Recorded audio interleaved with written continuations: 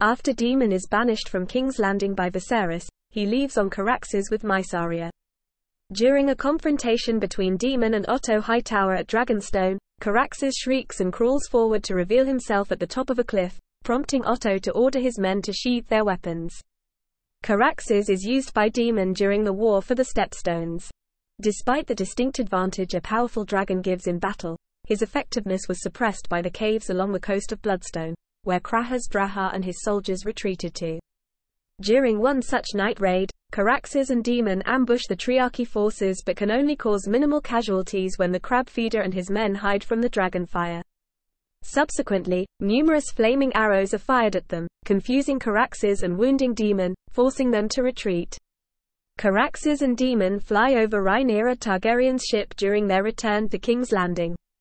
Caraxes flies alongside Vhagar in the skies above Pentos, during the self-exile of Daemon and his second wife Laena Velaryon. Caraxes stays at high tide along with several other dragons during the funeral of Laena Velaryon.